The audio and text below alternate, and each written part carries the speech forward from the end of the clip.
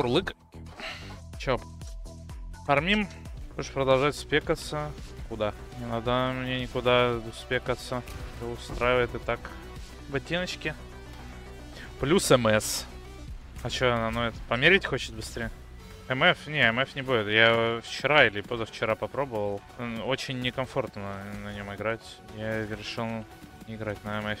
Мне больше всего не нравится факт того, что ты очень часто умираешь, а мне нравится левелапаться до соточки. Как бы пати фармом да не шо, судя по всему. Ебать, бездонная коробка, блядь. Играю в пони недавно, просто как открыть 5-й слот в машине картоход, смотрел слово совсем. Тебе нужно пробежать 4-вей легион. Сейчас покажу, что это такое. Так, что такое 4-вей? Ты берешь, значит, вот эти 4 эмблемки. Белую, оранжевую, красную, зеленую. Засовываешь в тачку. Ебашишь мобов, как получится. Лутаешь там награды, тебе насрет круг наград. И у тебя вот такая машинка станет 5-слотовая. Сет из 4 эмблем 20 си стоит. Тебе нужны, короче, ну, все, кроме желтой. Че, чатик, как делишки, что расскажете? Можем поговорить, обсудить что-нибудь. Начнем сначала босс-моб, потом остальное. Чтобы убрать алтари босс-реварда. Нет босса, нет алтарей. Здорово, шар для боулинга. Здорово, долбоеб для троллинга, блядь. Ты нормально общаться не пробовал? Ебать, лаги, блядь. Крис, отпусти компьютер мой нахуй. Че это? Ламыч какой-то? Да, спасибо. Попробовать хочешь? Че как? Хороший? Да, прожектайлы пиздец красиво разлетаются. Я вчера перед сном лег просто полистать по ниндзю. Че челы сетапят. Вот увидел сетапчик очень интересный на КБшечку. Возвращение проджей без намаза на амуль, без нимиса. И там еще альтернативное качество есть на +1 пирс. Вообще кайфарики, блядь.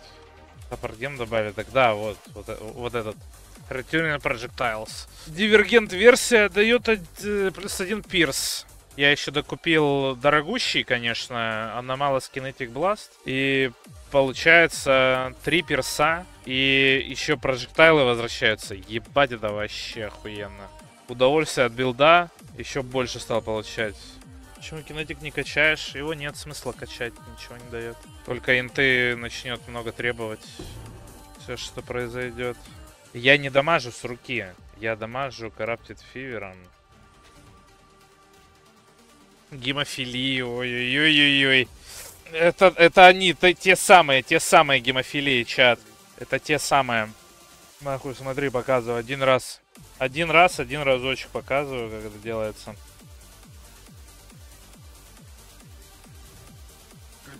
Бля, вот жду, когда гемофилии дропнутся, чтобы покоптить. А они все никак не дропаются, прикиньте. Что в них поймать нужно? Vulnerability. Там вообще пиздец. Очень дорогие перчатки станут. Блядь, да дай ручку потрогать, блядь. Привет, расскажи, пожалуйста, гайд на кафе, чем где можно почитать, где взять информацию по билду. Ни разу не трогал кафе, боюсь, что ниндзи по рашу соберу. О, посмотри, Гримро. Он первооткрыватель билда этого. Ну как, скорее всего, не первооткрыватель, он сам у кого-то где-то что-то увидел и просто популяризировал эту тему. Билд и вправду не для новичков, этот кафе. Тут надо немножечко понимать, что делать. И как, в принципе, скиллы работают. Что можно насрать самому себе в штаны. Жиденько довольно. Хорошо пошло. Билд, мало того, что не для новичков, так у него еще и сингл таргет. Сколько не надувай, всегда мало будет. Ты что, у тебя билд живет? Базовые дефенсы, ресы по 80, армор базовый 50 тысяч, под фласками, под всей хуйней. Перманентный фортификейшн, потому что я чемпион. Оранжевый билд, что немаловажно. То есть я не контактирую с мили крипами вообще. Не успевают ничего сделать, умирают.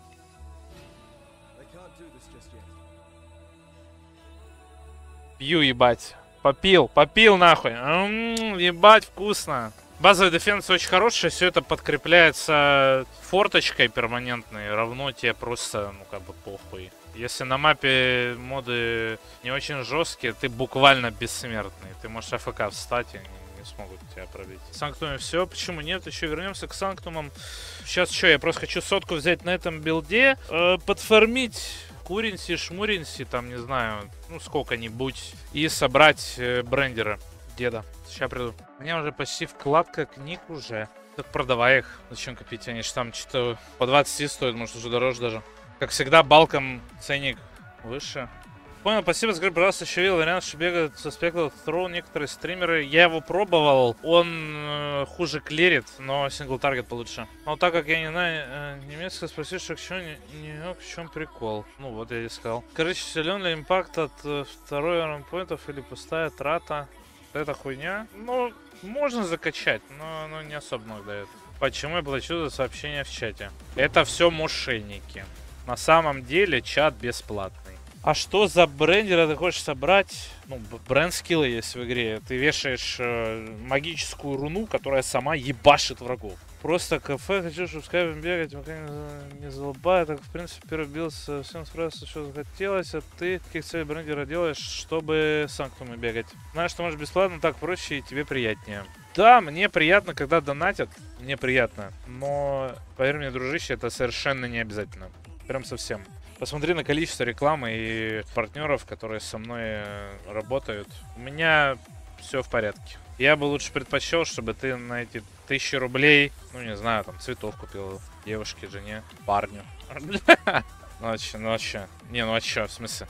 Да, я напомню, что я придерживаюсь такой политики, что, бля, ребят, вообще забейте, не надо ничего донатить, блядь, это все хуйня полная. Лучше поддержите рекламные кампании, покликайте баннерочек, примите участие в чем-либо. Если вас заинтересовала какая-то продукция или услуга, воспользуйтесь ей. Вы не представляете, какое количество денег вы генерируете с этих действий. Это, ну, нормально.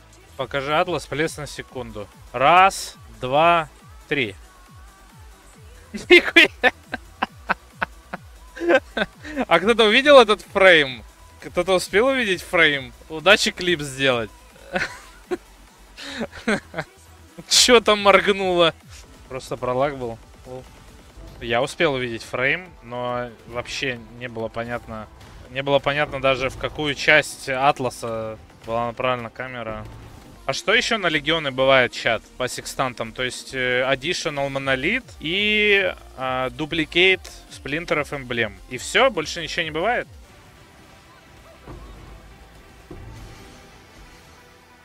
У меня монитор сквертит. Не, мод слишком жесткий. На 100 мур лайфа, блядь. Легион мобам. Кого? Ты шо, ёбнутый? Ебать, это что за урон? Псих, блядь. Я вчера или позавчера пробовал МФ, мне не понравилось играть. Блядь, ёбаная сука. Солитер, экстра продж. Да иди ты нахуй. Бля, иногда игра, конечно, резнет таких мобов. Просто сидишь, охуеваешь, блядь. Заебись. Умылся. Так, как считаешь, нормально добить на КФ лямов 5 депса или там предел ниже намного? Да можно, блядь, хоть 10, просто тут вопрос денег. У меня средний намаз дерево такое, плечи, легионы, коробки. А намаз это любые секстанты на ДД мобов. Легион, скараб, коробки, скараб. И 4-й скараб, там вообще все что угодно можно.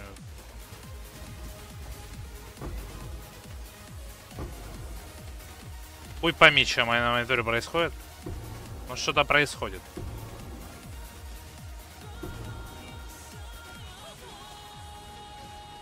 Бля, этот эффект водички. Кринж, пиздец. Фигню какую-то стримит. Diablo 4, где, бля? Сейчас я почекаю ту историю сообщений. Если там хуёв, все, я тебя забаню про меня. Ха-ха, он все игры скипает. То ему не так, это ему не так. БГ3 топ. А где Baldur's Gate 3? Чё, как игра? А чё? Ну так а чё, как игра? Зашла? Не, стоит брать? Не. Где Диабло? Дроп идеям. Ну, тут, по-моему, бан. Я, конечно, не эксперт, но, по-моему, бан все-таки. Пусть сегодня мне 20 стукнуло, какое настроение по жизни можешь ждать? Поменьше внимания на баб, побольше внимания на себя, и на свою карьеру, и на свои успехи. Можешь подсказать видос, в котором дело брендер увидел для Санктума? Я просто почекал по ниндзя. такого видоса.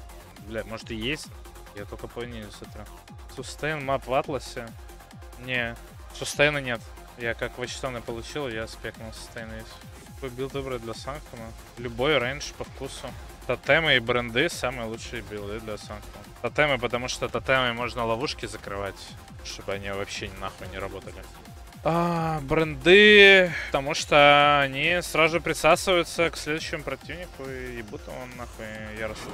Бренды способны из-за стены присосаться к врагу. Ну ты, например, за стеной кастанул бренды на углу, и эти самые бренды дальше присасываются к врагам.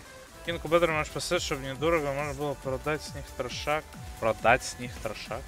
Инкубаторы, чтобы продать с них трошак. Ау. В Легионе нет генерала? Потому что они мусорные, нет лута. Они очень жирные, блядь, и риповые. Я тоже шиза, как у меня. Еду вчера или позавчера в такси. Просто в башке звук трейда, блядь. Просто глянем в будущее, так и будем в реале трейдить. Все возможно. Особенно учитывая то, как нам пытаются протолкнуть эту вот историю, блядь, с криптовалютами и прочей хуйней. Дечки. Че, ставочку вам сделать? Не сделать, ебать? Ну давайте, свистанет.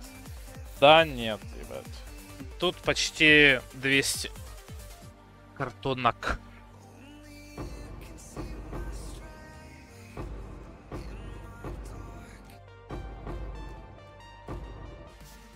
Свести давай. Последние 50.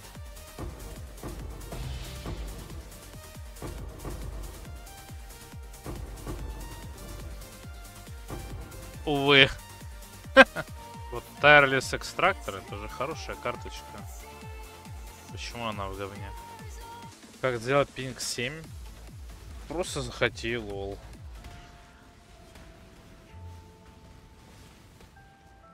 Это такая музычка, когда в Майнкрафт зашел. Опять поя. Почему опять? Что по бутикам? О, ну ж похуй там, Таня сейчас приготовит. Что надо? Так открывай. Балда. Свист был рядом. Где, блядь?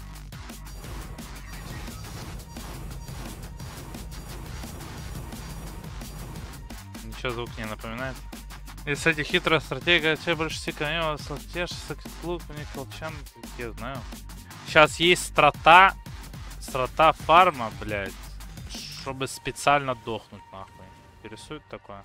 Там добавили омен на конверт экспы собственной при смерти в гемы, нахуй. И теперь челы делают 2 сета вот таких, типа колчан плюс лук. Везде, где можно, блядь, дырки делают. В амулете, блядь, в кольцах. Везде вообще. И идут, фидят, чтобы закачать там Empower и Enlighten. Ну это гений стратегии. Ну поставь на край, пожалуйста. Спасибо, Таниш. Тут у меня просто 2 чаилы вылезло. Неприятные. Завод имени Пастухова. Возможно, одни из самых вкусных сладостей к чаю. Вкусняшечки вот такие вот замечательные.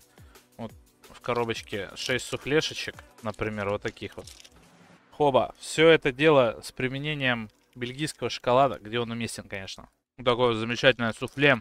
Есть и побольше вариант. Есть еще такие вот пироженки, кое-что напоминаю, да? И зефирочки вот еще есть. Тоже мега вкусненько. Я зефирки уничтожаю практически сразу, как привозят новую партию. Это вот одна из последних. Очень вкусно. Просто супер имба. По ссылочке в описании стрима. На Озоне с промокодом iLame, который тут сразу активируется, вы также себе в корзину можете добавить за 1 рубль, ну по сути бесплатно, какой-нибудь вариант из пироженок с лимоном, очень вкусные, и со сгущеночкой очень вкусные.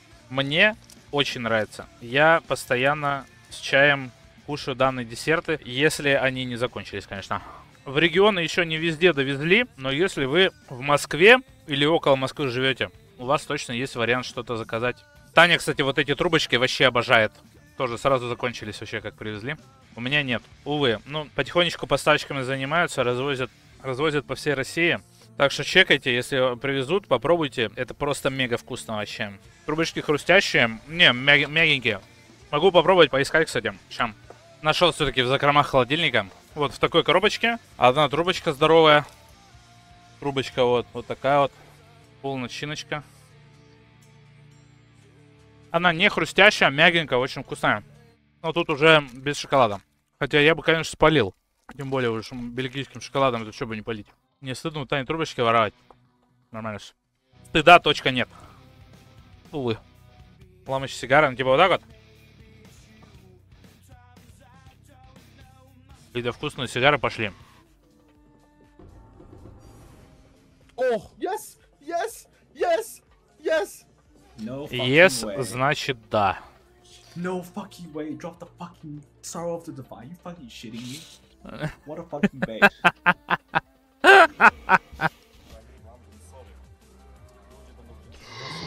Я пердоле.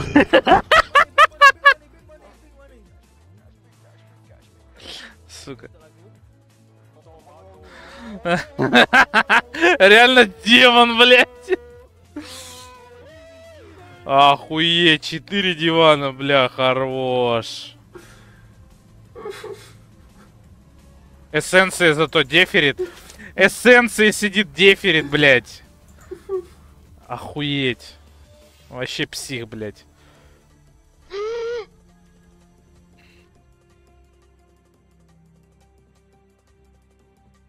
Ебать.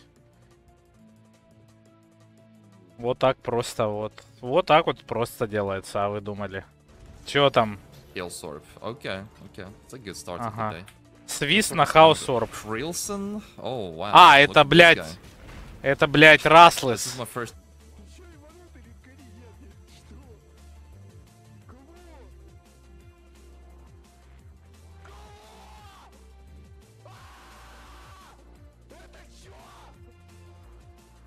Бля, я вот этой реакции искренне не понимаю. Челы играют в пати-фарме. Вы обязаны дропать ХХ и мейджблады, блядь. И куча лута всякого. Куренси, картонок, все подряд. Челы, блядь, так удивляются. Ёбнутся, блядь.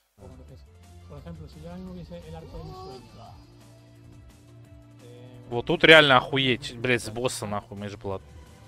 С босса мапы, блядь. Bótalo.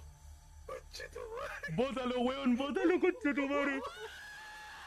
No te creo, weón. Clipea esta weá, Это звук лут-фильтра, если чё, они орут. por favor. Concha tu madre. No te creo, concha tu... Ну ты Кирилл и йогурт. Я услышал, ну ты Кирилл и йогурт, блядь.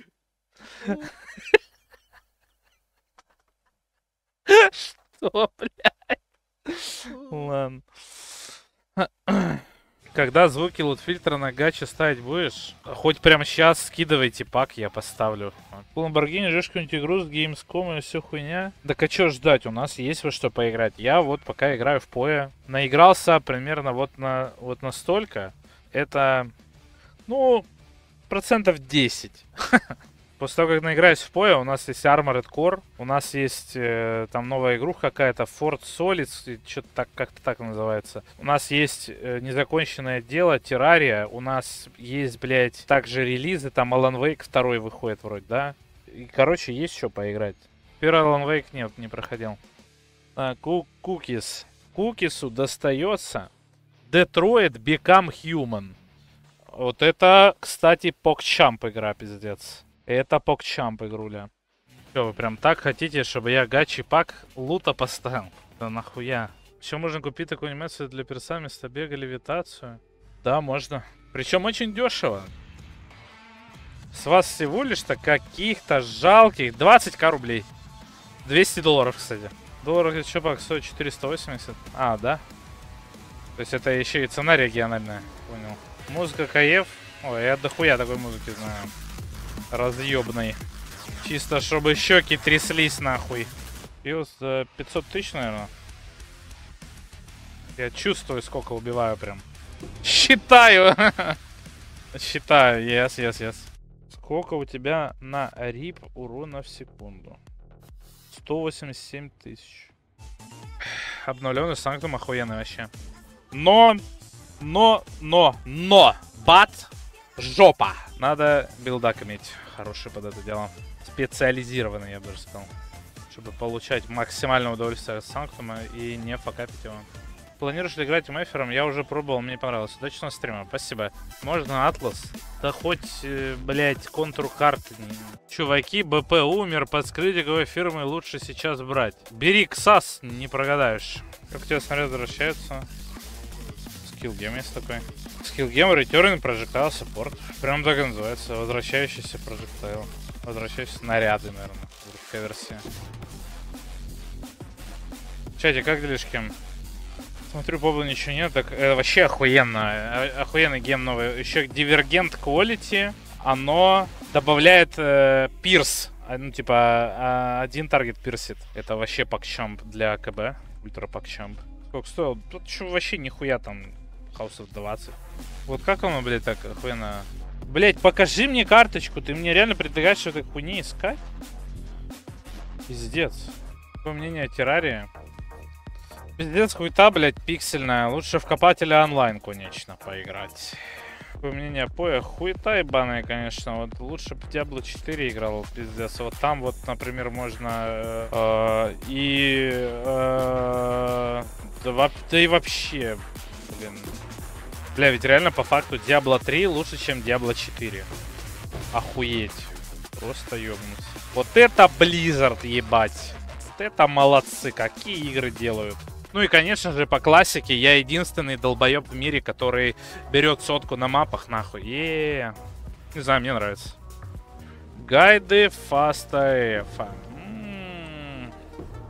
Вообще, если бы я был разработчиком поя, я бы все шмотки сделал временными. Ну, типа, чтобы их нельзя было чинить, чтобы они ломались, и чтобы приходилось новые покупать. Бля. Еще бы сделал, короче, хаос, дивайн из донат. Заебись. Вот это гений. Вот это гений, блин. Вот это агузок тупо. Отмиролил лук и сломал. Заебись. Ну, пофармил зато с кайфом, хули чё. А что? Ой-ой-ой-ой-ой. Ой-ой-ой-ой-ой. Ты посмотри, блядь. Ебаться, сраться, нахуй. Чё, кстати, за геймини делал фильтр блэдж, пиздец, Infinity IQ чела. Это ебать хуета наикривейшая, блядь. Ты вообще видел, насколько элегантная и простая система в Last Epoch? Это пиздос. Я даже думать не мог, что настолько все просто может быть. С лут-фильтром, блядь. Диван удалили. Вот всегда, когда лутаете что-то биговое, нахуй сразу ТП на базу сделайте, чтобы у вас не было такого случая. Ладно, помоги шмотку оценить, дам 10 хаусов. Шмотка стоит 10 хаусов. Ну, ЧП отдельный вид мне даст во все такой контент. Абсолютно не на что. Класс apply to you have increased effect. Это типа на ПФ-ку чеша.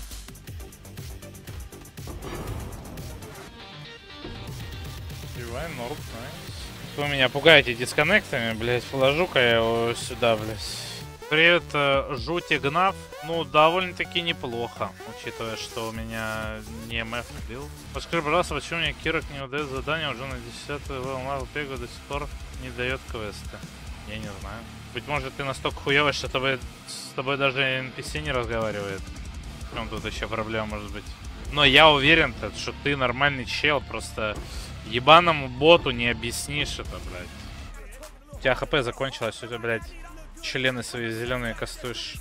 Тут можно играть пати до 6, но это не просто. В плане, если ты там просто вдвоем в пати, да, пойти с друганом, там, побегать, там, попукать хуйню какую-нибудь, да, то похуй. А если ты реально хочешь фулл в 6, то тут надо с умом подойти к этому вопросу. Пойду гайды глядеть, не вдвоем будем. Ну сколько, втроем, вчетвером? Типа втроем, вчетвером все равно можно тоже погудеть на похуй вообще чему. А если в пятером, в шестером, то там есть распределение ролей, кто на ком должен играть. Типа ауработ, курсобот, ДД, там МФер, хулер, хуюлер, там пиздец. Втроем будем. Ну, если вы втроем хотите разъебать игру в щи, просто то ДД, курсобот, ауработ. Все, блядь. Вообще, вы все нахуй сметете за неделю, нахуй. Даже если вы новички.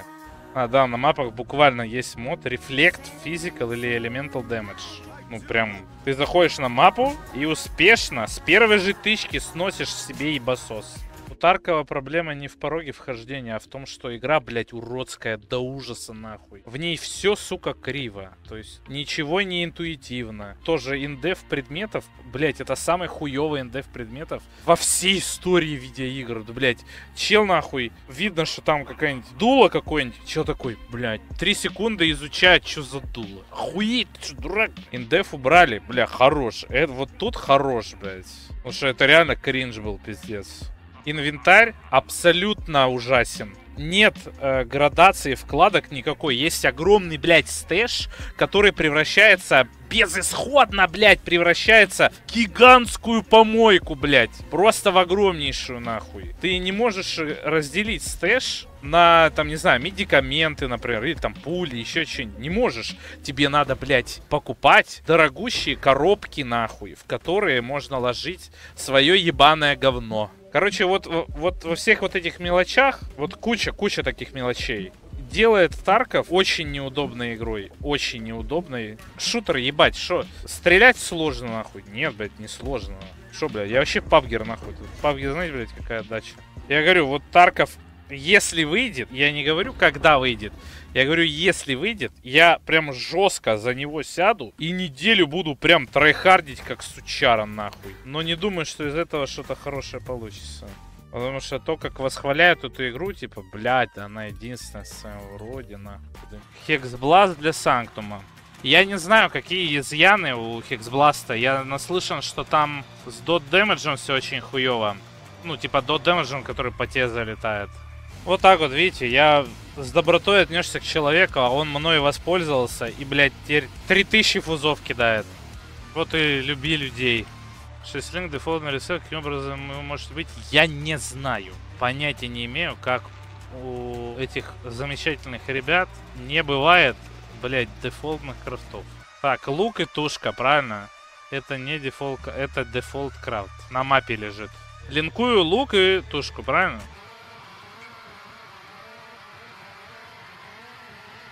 Блять, он, сука, мои фузы съела. Сколько тут фузов оставалось, чат? 30 вроде, да?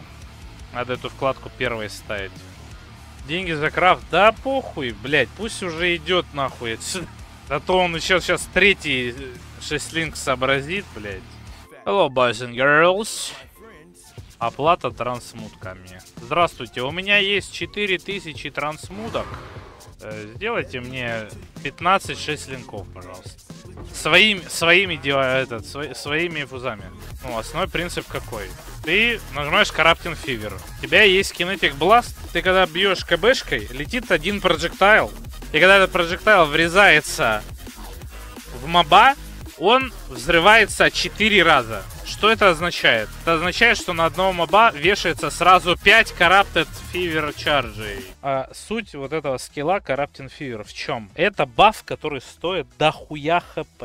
Ты его кастуешь, и этот баф продлевается в зависимости от того, как ты тратишь свое хп на скиллы. Когда ты бьешь противника, неважно чем, спелом, атакой, хуем, брендом, блять, на него вешается один Corrupted Fever Charge. Их всего может быть 10 на одном челе. От того, насколько часто ты хуяришь чела, зависит количество чаржей, которое будет висеть на челе. Почему используется, собственно, Kinetic Blast? Потому что он хитует сразу 5 раз с самим проджектайлом. И, сука, 4 еще экспложена. Но, тем не менее, сингл-таргет хуйня. И чтобы он был хотя бы приемлемый, используют еще рип. Прям в 6-линк сетапе. Так, а как дамаг происходит? Какой dot damage? Да, это physical dot damage. Что самое странное, у КФ в тегах написано spell, но spell increase damage не работает. Вот и думайте. КФ был бы вообще разъебный скилл, кстати, если бы на него spell модифайеры работали. Бля, это пиздец, что. Проснулся ровно в минуту закрытия всех магазов. Еды нет, я в тильте. А что, доставочки там нет?